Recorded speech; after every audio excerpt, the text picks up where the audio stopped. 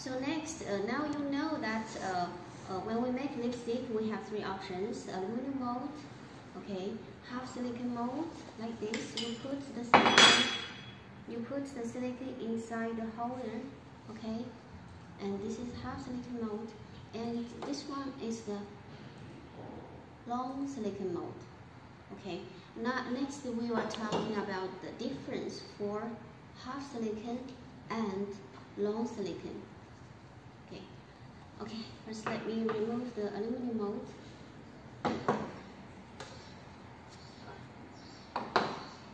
Okay, so for half silicon molds, you can see it is composed of upper mold and bottom mold. And in the bottom mold, we could put this silicon inside. So can you guess why we have two parts? Can you guess? Let me do one thing. Okay, this is a lipstick. Let me take it out.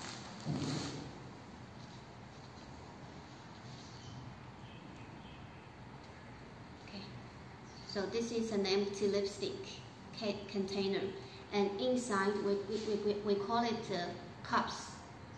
The cups. So make the camera close and let's see the silicon sample here. You could find the lipstick is composed of two parts. One small part is go inside the cup, and another part is the one you could turn it on, turn it off, screw it down. It is to apply on our lip. So now, who can tell me